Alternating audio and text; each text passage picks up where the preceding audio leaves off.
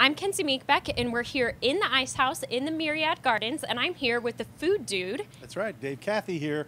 This is very exciting stuff. We've got, since the spring, this place is open. It's right next to the Park House. This is a partnership between Nick of Nick's Burgers, very well known, and the Holloway Restaurant Group, which is out of Edmond, but also has the Park House right here in the park.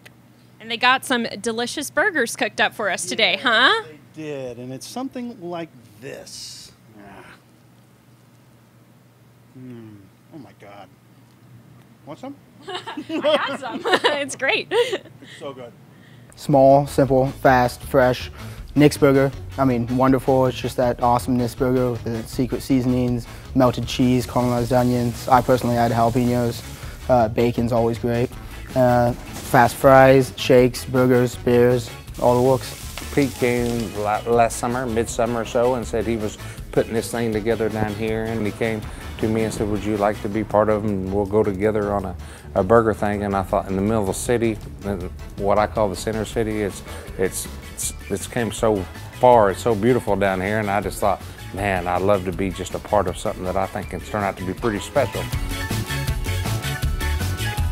Right now we open daily from 11 o'clock in the morning till 3 o'clock in the afternoon, Monday through Thursday.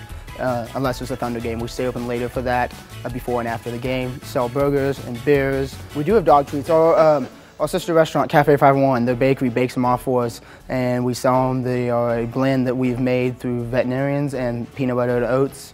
Just, you can eat them if you want, but dogs love them. Also on the weekends, Friday, Saturday, and Sunday, we like to stay open as long as business allows. All day Saturday, all day Sunday, and Friday varies. But definitely 10 to 3 every day, and sometimes later for special events downtown, which we'll always post on our Facebook if you'd like to check that out, or follow us on Twitter.